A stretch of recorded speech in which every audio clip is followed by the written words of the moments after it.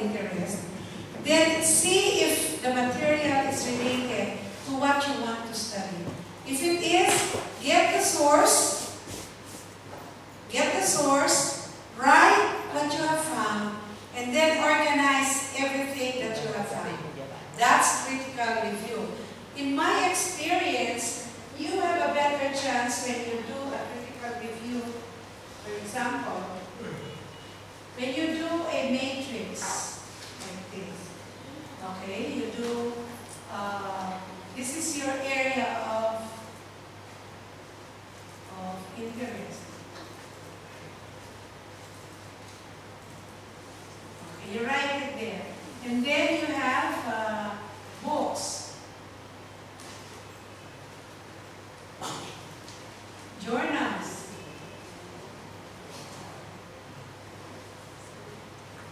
published reports. Okay. Unpublished, you do it. So from the books, you have your reference. Write the name of the book. For example, in the case of this book that we are using, if this is what you will use, Sikera and Oma. You get the author,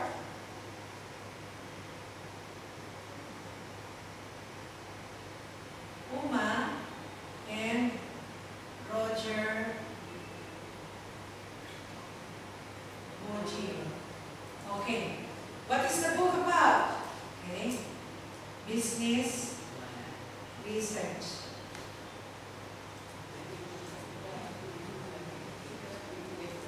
And then you will write the publisher. The publisher is John in UK. It's the name. Then John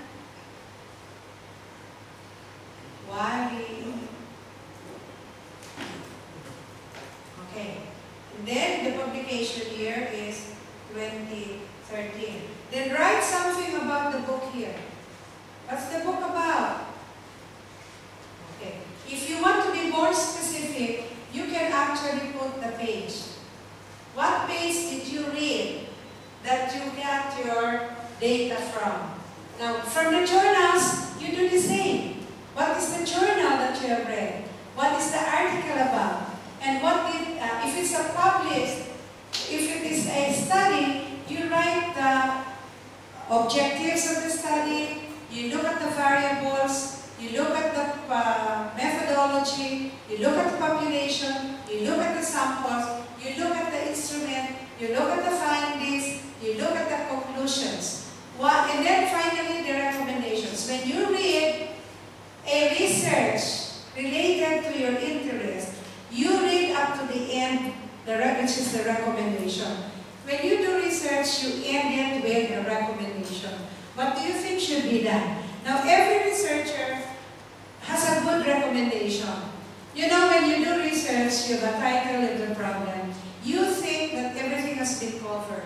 Now, when you actually gather the data and look at the data, that's the only time when you realize that you have not covered some data that are very important. But you cannot change anymore because you're almost through with the research. So what you do is put that in the recommendation.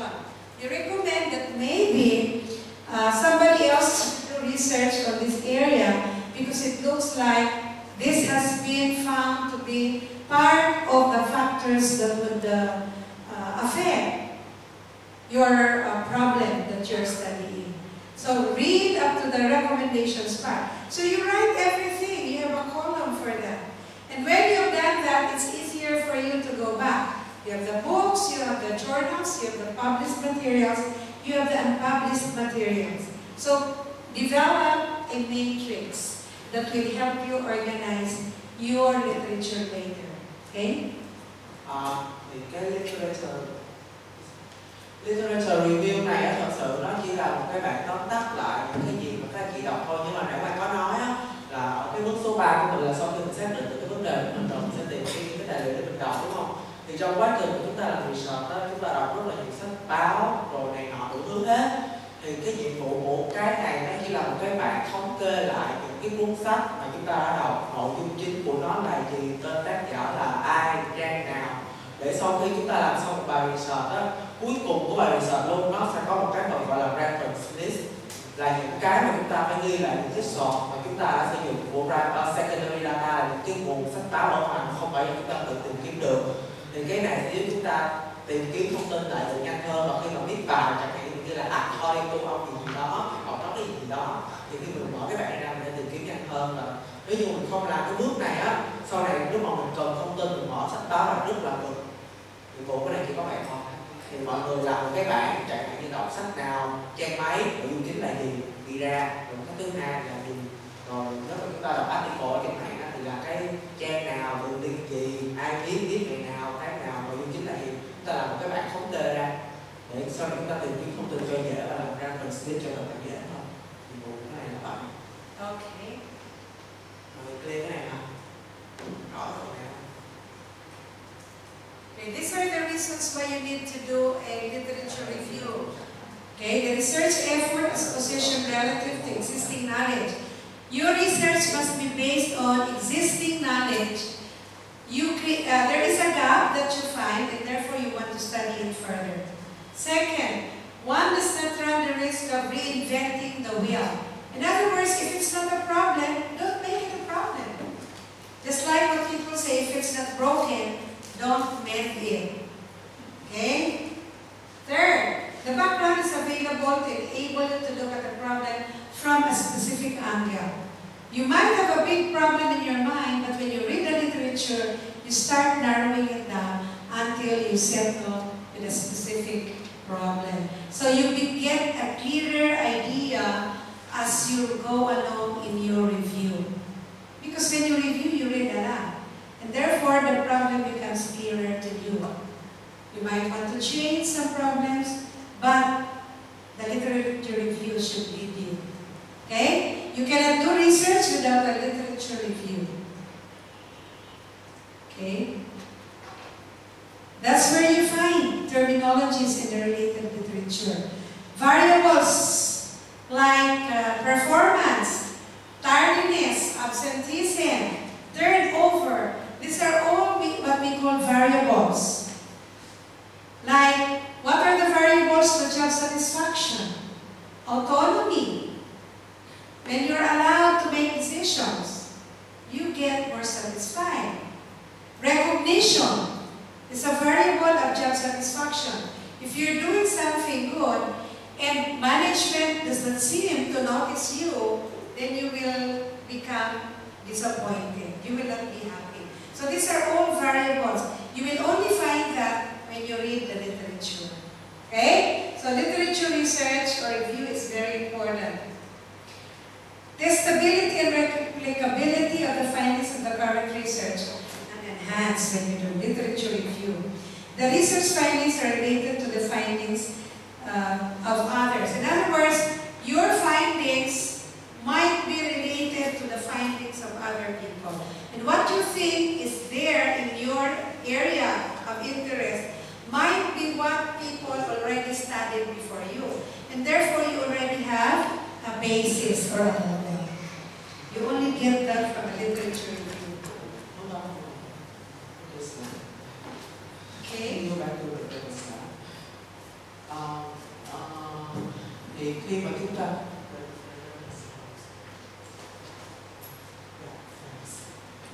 mọi người có thắc mắc gì cái này không? Qua explain lại từ đầu ha. Thì đầu tiên là cái research effort is related to, tức là cái phần mà chúng ta bỏ cái research chúng ta nó phải dựa vào những cái kiến thức và những cái thông tin không có trên thị trường, không để được ban ra được nhanh. Tức là thông tin gì có thì làm, không có không chế đây. Tại research đó là cái muốn ha. Giống như là cái hồi nãy bạn có nói là không có invent ra một cái wheel, tức là mình sẽ không có make up ra. Research là không make up cả problem. Vấn đề không có là không tự tạo ra nha. Và thông tin không có là mình cũng không tự chế thông tin ra được.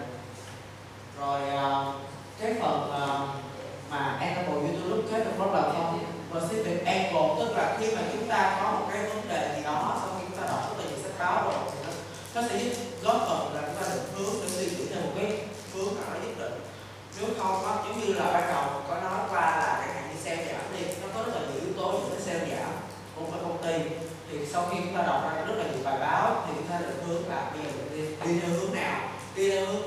không có product mới hay là đi theo hướng là customer không thỏa mãn với dịch vụ hiện tại để biết là chúng ta làm research cho đúng cái hướng của mình muốn.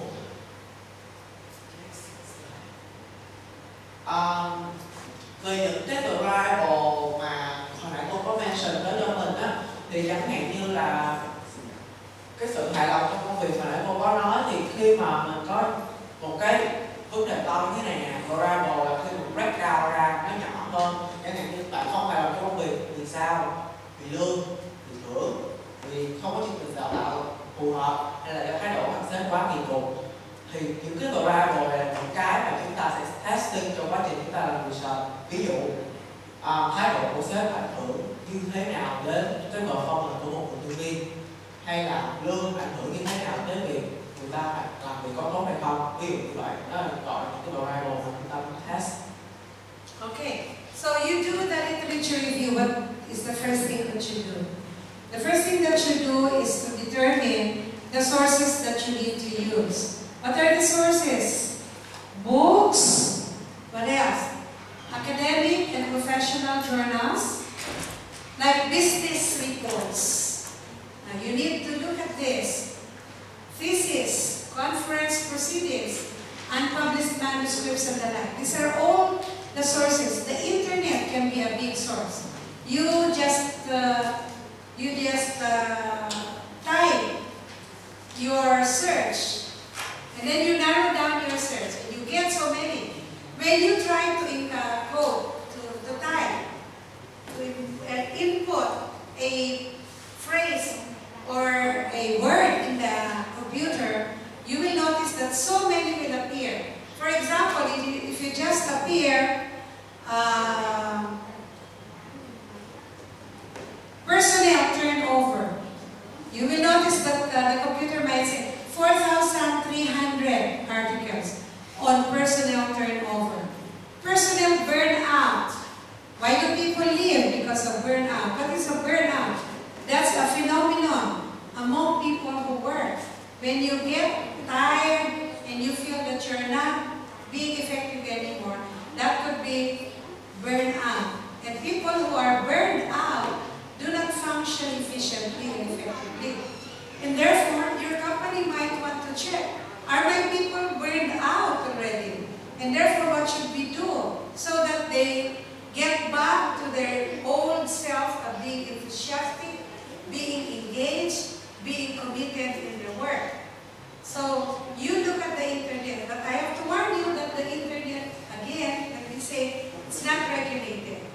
And therefore, you have to be critical about the materials that you do. Never look at, or you can look at it, but never cite sources from Wikipedia, for example, because Wikipedia are not reliable. Okay? The materials you get from Wikipedia may be correct, but they're not always reliable. Get from a journal. Get from an unpublished research materials from the internet. You just type researches on, for example, researches on client satisfaction or service quality, and everything else will be there. You go for the researches that have been analyzed. Excuse me.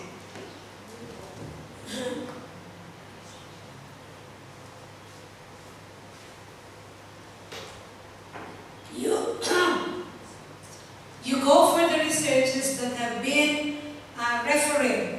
What do you mean by referred? It has been read, it has been reviewed, it has been read, and it has been recommended for publication. These are the best sources of information for you. Okay? Textbooks. Even as you work, there must be a lot of textbooks that you can read. Especially when you read about theories. Then there are journals, professional journals, academic journals. You have your business journals. You have your Fortune 500. These are all important magazines that can tell you a lot. Okay, let me just finish. Okay, articles from books, from journals. Then thesis. Your dissertation and your thesis. These are all good sources of literature for your research. Then conference proceedings. You may not have been able to attend, but you read the proceedings anyway, because you will get more current information. Because in conferences, they only accept for presentation researches that are done scientifically and are current. In other words, very recent, not more than 5 years, not more than 3 years. So very new ideas would emerge when you read the proceedings from conferences. Then unpublished manuscripts. Then reports. Government departments and corporations commission people to carry out a large amount of research for them. For example, DTI, the Department of Trade and Industry, can commission a study. And the report could be very important if you're dealing with trading with different industries, because then you will see how the industry is moving. Newspapers. For example, I am interested in looking at indigenous people's health practices. And just yesterday, I have read about women being violated by men. There are still cultures that would not hire women, or that would not hire women when they are married or have children. So that is discrimination and a form of violence against women. And the United Nations is looking at these cultures who would violate women. Some cultures would even cut or do operations on their reproductive organs to prevent women from getting pregnant. In Africa, we call that infibulation. They operate on the reproductive organs of the women. They close it so that they will not bear a child, because it's very painful. When they have a sexual relationship, it becomes very painful. If it's painful, you wouldn't want it. So if you don't want it, then you will not have any child, because they're trying to have to limit children. But in other cultures, they pay you for having children. If they find that you are applying family planning, then they will fine you, because their population is getting old. For example, I think in the Middle East, there's a country there that the population, where the population is old. Everybody, almost 80% of their population are age 40 and above. So time will come when there will be no more child in the population. And when these old people die, there will be no more younger generation that will replace them. So the government said, if you limit, you will be punished. They kill the couples whom they find out to be limiting pregnancy. So all of these are born out of researches. You can get data like this from newspapers by reading newspapers that are very fresh every day. And then your newspaper, the date and the article, you just keep it. Cut it, paste it, and you might use that as a reference for your research. Then of course the interview. Okay, so it's all about literature search. Okay? Thì như Quang nói ra là cái này cho mọi người ha. Thì ở đây mình có các cái nguồn thông tin mà như cô có biết bên này của mình á. Thì đầu tiên là mình có các nguồn thông tin từ các hội thảo nè. Cái thứ hai là từ sách vở, từ internet, từ những cái journal là những cái cuốn mà mọi người viết theo cuốn kỳ dày, theo kiểu tổng hợp thông tin lại á. Rồi magazine là những cái tạp chí, hoặc là những cái nghiên cứu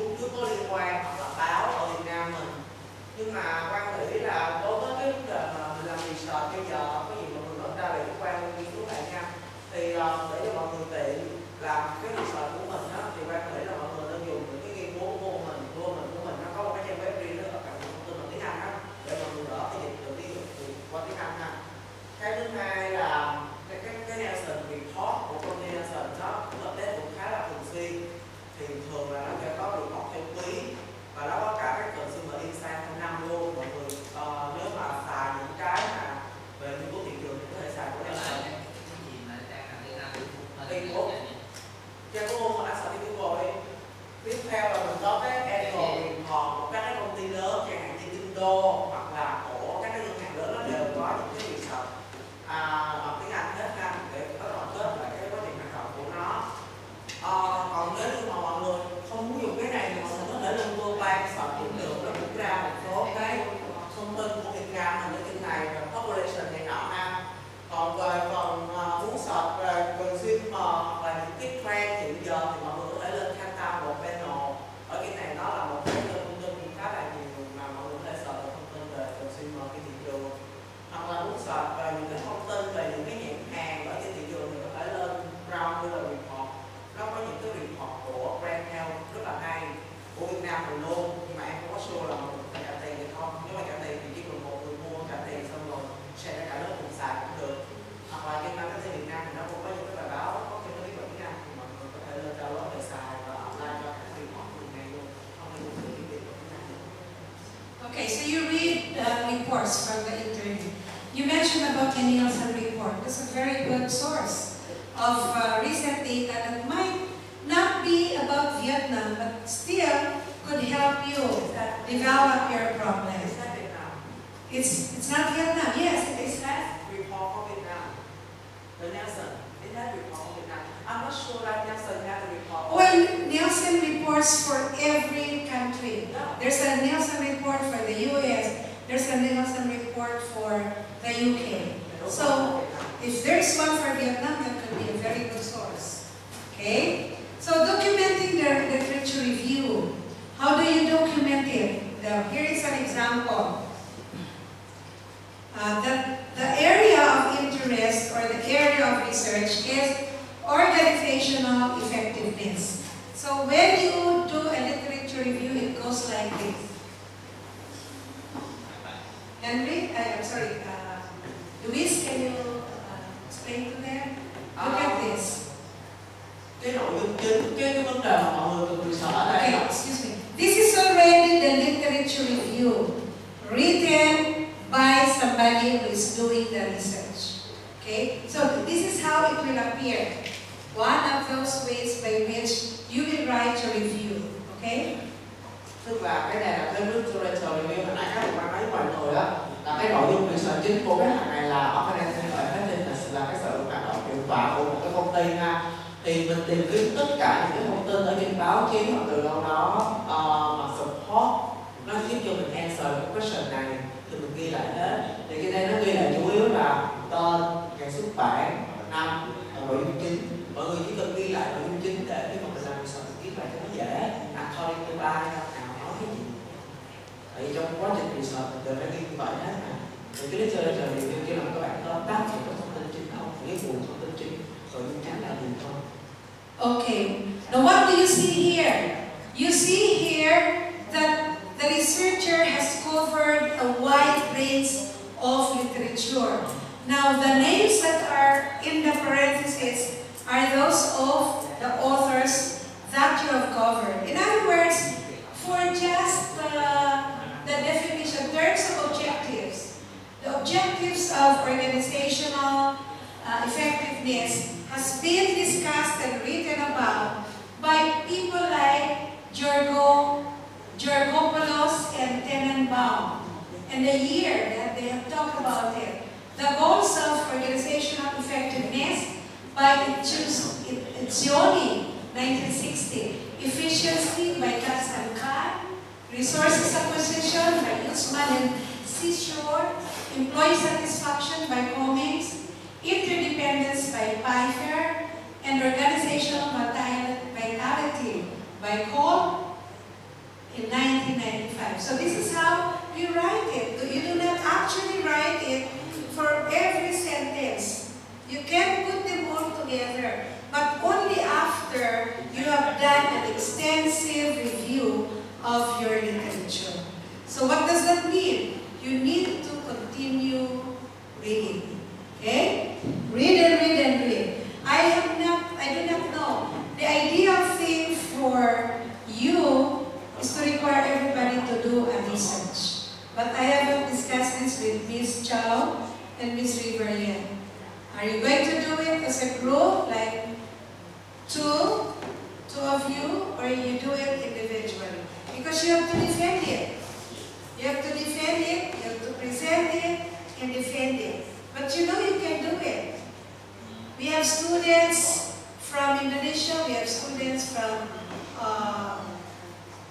Kuala Lumpur, from Thailand. They're able to defend. And from Vietnam.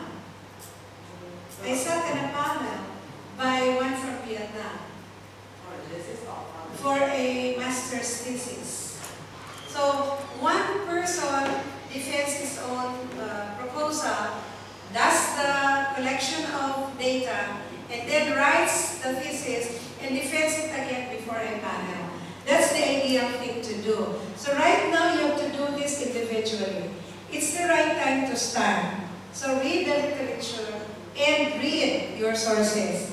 Write your sources. Okay? Okay. Be very careful because people now are so aware that the literature reviews should be clean and it should not be something that has been plagiarized.